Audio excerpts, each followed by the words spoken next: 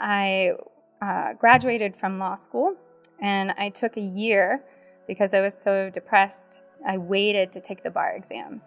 I felt really alone. I felt like I couldn't communicate my heart. And I had lost that zest and thirst and love for life and that passion for discovery that I had once kind of just lived in. I turned everything off. So I was definitely not functioning at all.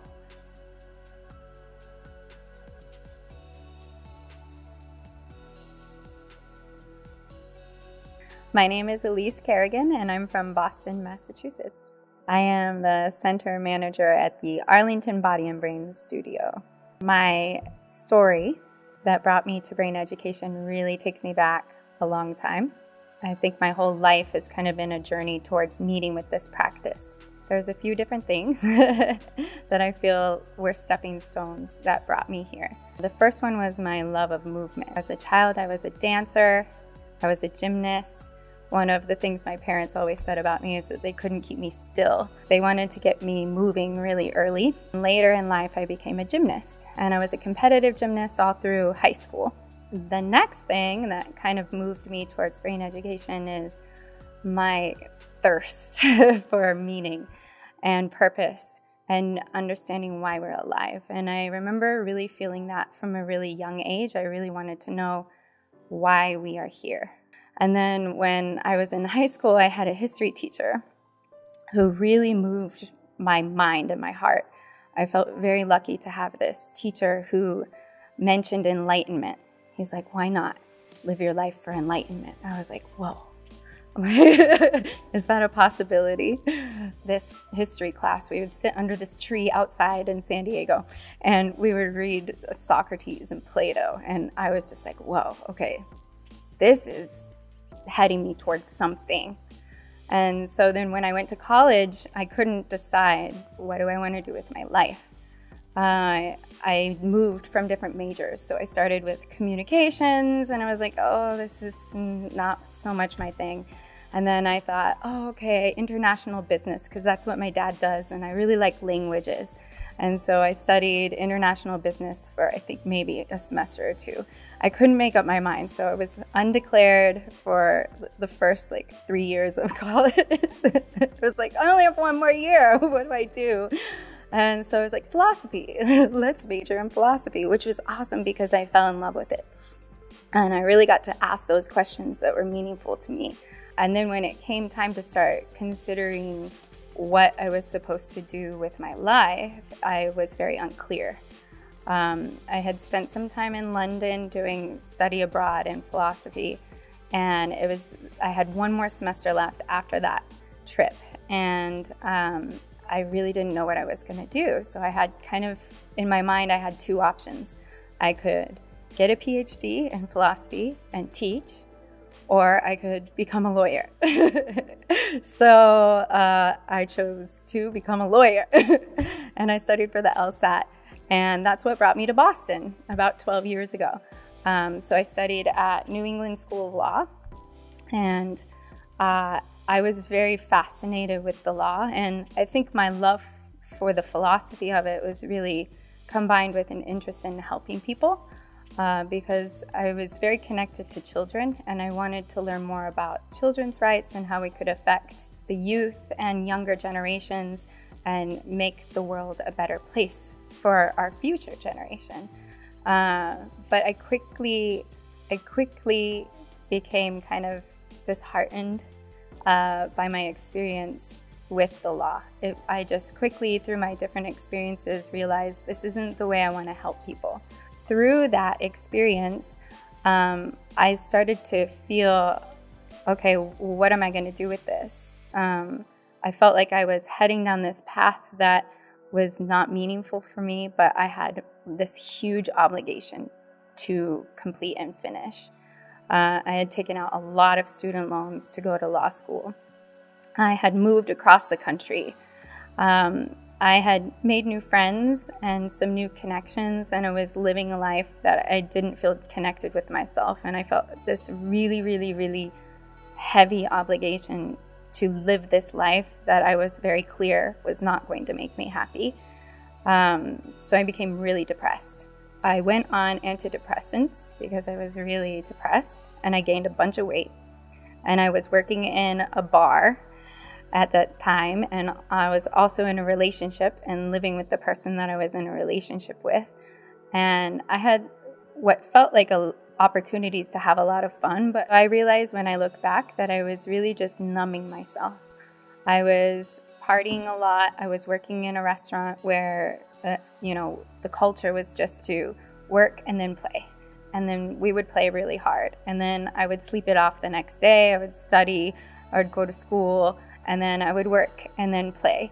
And there was no downtime. I wasn't giving myself any opportunity to really question what I wanted because I felt like it wasn't an option anymore.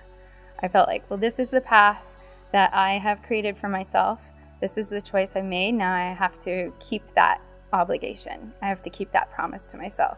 It was like there was no opportunity to change anything about my life at this point, except to just do what society says to do and just work and make money and do the next thing. Only I was in this position where none of those things were working out the way I had idealized them in my mind. I graduated from law school, and I took a year because I was so depressed. I waited to take the bar exam. I felt really alone. I felt like I couldn't communicate my heart. And I had lost that zest and thirst and love for life and that passion for discovery that I had once kind of just lived in. I turned everything off. So I was definitely not functioning at all. I was really down in this hole and I didn't know what to do. So I just kept numbing. And that was my preference, just have fun, just go out and drink and come home and sleep it off and do it again the next day. A year later, I took the bar exam and I studied for 2 months and I passed it, but still had no intention really of practicing. So then I decided, okay, let's go a different direction. And I tried to move into consulting and I got a job interview. So I started getting ready for this job interview. And I wasn't too enthusiastic about it, but it was something. I was shopping for my interview suit and I stumbled upon an information table about brain education. And I signed up for an intro session and visited a local body and brain yoga studio in the Boston area. And I brought with me nothing. I was just very interested. And I did the intro session and I remember it just being this very unique experience. I knew I wanted to move my body again, but I felt really cared for in that moment when I was meeting this person, this stranger, that just kind of gave me a hug and welcomed me and made me feel like I can introduce you to something that's going to help you. So I felt energy in my hands for the first time and I was like, whoa, this is cool. This is something I want to explore.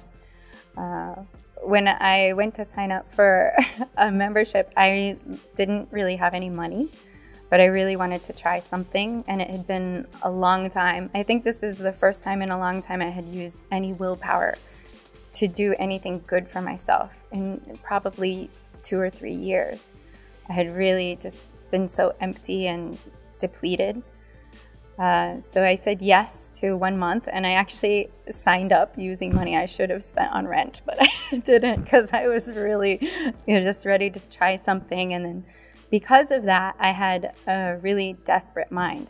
So I started coming to the center every day. I would come every single day, and I would take 1, 2 classes if I could. If there were 2 in a row, I would take them. And I just felt myself starting to change. My friends started to notice changes in me right away. I was feeling more bright, more positive. I was losing weight. And then I started just taking different programs and learning more about it. I had a weekend-long training, and it was really challenging to get myself to go. But once I got there, it was life-changing. And I remember coming back and I was talking to my instructor when I got back, and he asked me how my training was. And I remember saying that if I could live my life making people feel what I felt on this weekend, then I would know that my life has so much purpose. That's what I want to do with my life. And from there on, I just started taking programs, and I just moved really quickly and decided I want to become a brain education instructor. And I've been doing that now for about 6 years. Yeah, and it's totally changed my life. So I think the most impactful part of brain education for me is coming to realize that all the answers are in my brain to change my life. That I don't need to rely on external things, that actually external things will not make me happy. And in a sense, I always knew that. But what brain education has really offered me is the tools to live it and to do it. And so all the training methods help me connect with who I really am. And they help me bring out my willpower. And they help me live from who I really am and what I really want. And they help me have the energy to overcome the desires or the negativities or the worries and anxieties inside that might be trying to lead me back into my negative habits and cycles. But now through training, I really know that no matter what, even though I have all those things and they're not going to just disappear, they're a natural part of being human, what I also have is I have power. And I have the power to change, and I have the power to choose. And those powers, the power to choose and the power to change, those are things that no one can take away from you. No one can strip that from you. And none of your life experiences can leave you totally and completely without that. It's always there. It might be hidden underneath something, and it might need to grow, and it can. And what everybody needs is tools to help you grow them. And it's priceless. So if I could talk to my old self, who was so depressed, I really felt limited by my life circumstances and controlled by them, I would tell her that every day is a new beginning, that you can restart, that you can reshape your life. And just because you've made certain decisions that gotten you to a certain point and a certain path, that doesn't mean that there's not a fork in the road, or that you can't pave a new path, or there isn't one already there kind of waiting for you. You just have to open yourself up to discover it. So if you want to experience brain education and change your life like I did, you can experience it at Body and Brain Yoga and Tai Chi centers. And come visit me if you're in the Boston area. I teach in the Arlington Center, which is the Cambridge side of Boston, where we actually have 4 centers in the area: Brookline, Cambridge, and Riverwalk at Lawrence. So it's an amazing place. Come take training with us, and we'll help you feel amazing.